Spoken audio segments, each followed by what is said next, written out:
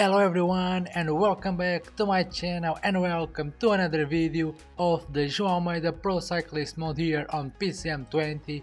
And today I believe it is the last day of the season here on the third season with João Almeida. We are going to race the last races that we have, so that on the next episode we'll do a highlight of the season.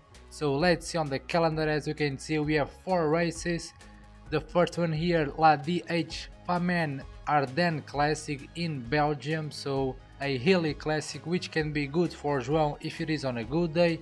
Of course, Il Lombardia, the last classic of the season, the World Tour Classic, and then we end on Tour of Guangxi in China, where again we can do something, I don't know, but yeah, as you can see we have a lot of races, a lot of stages.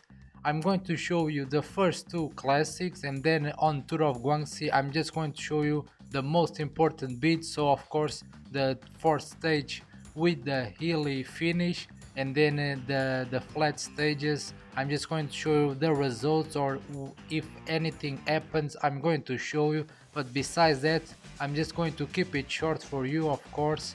So yeah, the first one is this classic in Belgium, so let's go right away into that.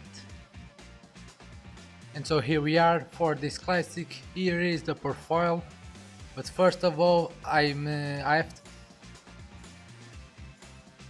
And so guys, here we are with the profile and the squad for this race. But first of all, let me tell you, leave a like on this video, of course, and subscribe if you are not subscribed yet. Of course, it means a lot for me, so do that please. And yeah, as you can see here, João Almeida, it seems that he's not feeling well. We have here a red cross, a bit of a sniffle. Yeah, it seems that we are not okay right now, our fitness is not the best. We are expecting to have a 0 race day condition, so we cannot use the willpower bonus that we have left on the season. And yeah, I believe we can be the leaders here because we are the better one, but Ben Irmans with a 94% fitness can be on a good day, who knows. But yeah, let's see what's going to happen. Well guys, we are halfway through the race, and it seems that James Knox from our team has decided to make an attack from the peloton. I don't know why really, but he just made that, and of course now the peloton will increase the speed. But yep, James Knox with a -5 is attacking. I don't think he's going nowhere, but okay. And yeah, from our team, João Almeida is injured, but he has a +1 day, so that is a good thing, of course. And this guy, Mauro Van, I don't know, I'm sorry if I botched it, with a +4, a very good help for us for sure. And Ben Irmans, of course, a good help too, just protecting us throughout the stage. And yeah, so far nothing happened really. 4 guys in front, 3 minutes ahead of us. Now of course it's less than that. And yep, the climbs are not that big, or the pace is not that high to make a difference, so it's going to be down the line really on the final bit of the stage where things will get heated, and let's see what is going to happen. And so guys, here we are almost on the last 10 kilometers, still 12 kilometers to go, and I'm just trying to put a rhythm with my guys up front because we have some hills right ahead of us, and I want to make a difference. I'm trying to do that, but I know it's going to be very difficult. And we have here in front Tuchveld, and I don't know who is this guy, but they are not attacking, I believe they are just putting a pace.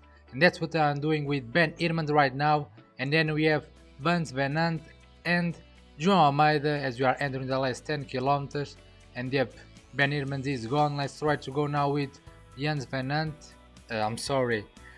Vance Venant, I think that is the name. And yeah, just a good rhythm, nothing else.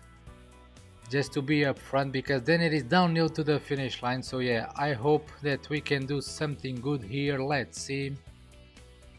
And now we have a little downhill, and then we have the last 5 kilometers. So yeah, come on now guys, let's push it a little bit more, because it is downhill, of course. Come on. And so last 5 kilometers now, let's use energy gel on João Almeida, and it seems that we are creating a little breakaway. Come on now. Now we have a little uphill, but it's nothing really. Let's go 99 with Vance Venant. then João Almeida can go on a sprint. Come on João, start the sprint right now because it is downhill. João Almeida up front. We still have a lot to go really, maybe it was too soon, let's see. We have Irmans on our wheel. João Almeida, last kilometer now, come on kid. Oh my god, no, I cannot believe this, João Almeida. And we are going to be beaten by Queen Irmans, I believe it is the name. Quinten Irmans and João Almeida just on a second place. I just launched it too soon really. Wow, my god, what is this? And so guys, in the end, Quinten Irmans is the winner. João Almeida just on his second place. This should be a very easy win for João Almeida. We should have got that, but it is what it is. And yeah, I was confident that on the downhill I could maintain the advantage because I really thought that downhill was enough to regain energy and to maintain the distance, but it was not, as we see. And the Quinten Irmans is the winner and he was the strongest. And so now here we go for the last classic of the World Tour in Lombardia in Italy. And again, it's not for us this time because this type of classics, you know, that is for Julian Alaphilippe, but we are here as well, of course. We are not on the best shape, so let's see what can we do to help Alaphilippe. And yep, let's go into the race. And so guys, we are approaching the last 50 kilometers of this race. João Almeida has worked in front of the peloton because it was his objective. He is a teammate, and now we have Colma di Sormano and Muro di Sormano, so yeah, it's going to be very tough this climb. Let's see if João Almeida can hang on because his energy is not the best right now and he's not on the best day, of course. So yeah, let's try to see if he can hang on, and then on the downhill, I don't know, attack or just regain energy, at least that. And so guys, we are entering Muro di Sormano as we can see, and this is it for João Almeida. We are losing our energy, but thankfully the thing stopped in the peloton, but now they are getting the pace a bit high again. And yep, João Almeida is out of energy right now. There's no point of continue like this really, and this is it for now. João Almeida is out of the race. So let's see who is going to be the winner. And Alaphilippe is not here at the front, which is very strange as well. Alaphilippe is behind, way behind. What the hell, Alaphilippe? Come on, man. Go to the front. And so guys, it seems that all the downhill, everyone just got together again. So 39 guys here on the peloton. And now we have the two last climbs of the race. The first one is right here as we are on the last 20 kilometers. The Civiglio. And yep, once again, it's very hard. Attacks are coming already. Let's see what can João Almeida do here. And oh my god, I was on +2 time. I'm sorry for that, really, I just realized. But yeah, João Almeida now losing a lot of energy, of course. But we are still with the guys, and that is good, of course. But still, we have a lot of climbing to do. I don't think João Almeida will hang on here, really. My god, come on João, just a little bit more. And so here we are now, last climb, and Schachmann right ahead is attacking the world champion. And of course, all the other riders are following. João Almeida is trying to follow, but it's not possible really. Come on João, try to go at a rhythm maybe, because it's not easy for you. Come on João. But yeah, we are gone, we are behind, we are not going to fight for victory. Two guys in the front right now. Let's see who's going to be the winner. And so guys, I don't have any footage of the first place right now. I don't know why, but the motorcycles are not there. We have here the finish line. We are on the last kilometer. Let's see who is the winner. And it is Schachmann, the winner of the race, ahead of Mathieu van der Poel. And there comes all of the other riders. Alaphilippe, it seems that's going to be the third. No, it is Marc Hirschi ahead of Alaphilippe. And João Almeida is coming right behind this group. As you can see here, João Almeida just reaching the finish line. And of course it was not a good result, but Maximilian Schachmann, what a performance by him, the world champion. What a good race. And so guys, here we are now, the last race of the season for João Almeida in China, Tour of Guangxi. Let's see the stages. We have 6 stages. The majority it is flat stages, as you can see. Stage number 1 here. Stage number 2 with a bit uphill finish in the end. Stage number 3 another flat one, and then stage number 4, the one that is a hilly stage, and it is uphill until the finish line. Stage number 5 again, some climbs, but it is a finish, but it is a flat finish, so yeah, it's for the sprinters maybe. And then on stage number 6, another flat stage, so yeah, let's see what can João Almeida do here on the race. Once again, the fitness is not the best, but we are here as the leaders, I believe, because we are the better one here, so I believe that's going to be our status. And yep, let's go to the race and let's see who is the winner of stage number 1. And so guys, here we are on the last 5 kilometers of this first stage. I'm trying to do a train for João Almeida, but it's not easy really, and I don't think we can do it, of course, but I'm going to try. Let's see here. I have the train, but I'm very far behind. Let's try to sprint with Maurice, but yep, we are too far behind. We are not going to make it. Maybe, let's see now, last kilometer. João Almeida is launching the sprint, but it was too soon, or it's not. Oh my god, I cannot believe it. Sérgio Higuita again on the finish line, just steals the victory from João Almeida. Oh my god, this is the second time today, I cannot believe it. What a sprint by João Almeida, and what a sprint by Sérgio Higuita, taking the victory on stage number 1. And so now stage number 2, and I cannot believe it, but let's see if this time we can get involved once again on the sprint, and if we can get a win, who knows. And so here we are entering the last 5 kilometers of this stage. João Almeida is a bit behind. I am making a train just like the last stage, as you can see here, but we are a bit behind. Come on João, just catch Wallace please. And yep, here we go. Now let's put more pace here with Wallace, but they are gone already. Oh my god. Honoré is going to be the launcher, and we have a little hill here. Let's start the sprint now with Honoré. And this is it, the last kilometer now. João Almeida is on the perfect position. I'm just going to launch the sprint now. Will anybody catch me? No, we won't. Nobody will catch me this time, I believe. João Almeida is going for the win on stage number 2, ahead of Marc Sarrault and Célic Rudiger. So once again we beat the sprinters and we beat everybody else. Sérgio Higuita is not here in the front, so we are the new leaders as well. What a performance by our team and by João Almeida. And so guys, here we are, last 5 kilometers of stage number 3 or number 4 I believe, I don't remember right now. And we have Wallace in front. Let's put some more pace in it because we are reaching the final, of course. And let's see if this time we can get another win or a good placement, who knows. Let's go 99 with Wallace now. And we are very close now, but I want to leave it a bit late now. Honoré is starting to sprint, 2 kilometers to go. Maybe it was too soon, who knows. My god, last kilometer now. João Almeida starts the sprint. Come on, against the sprinters. João Almeida will not get a win. The win is for Davide Cimolai from Arkea Samsic, I believe. And no, oh my god, I didn't even see. It was Marc Sarrault from FDJ across the other side of the road. I didn't see that because the road is too wide. And he's got the win. Davide Cimolai second place.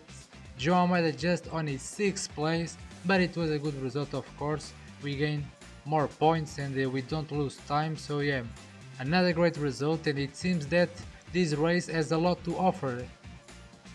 And yeah guys, it seems that in the end this race has a lot to offer, and as you can see now, we just have 1 second of advantage from Marc Sarrault from Groupama FDJ. He was the winner of the stage today, and yep, now our leadership is in danger, but it was stage number 3, it was not stage number 4. Stage number 4 is the hilly stage, so let's hope that we can win more time here and win this classification.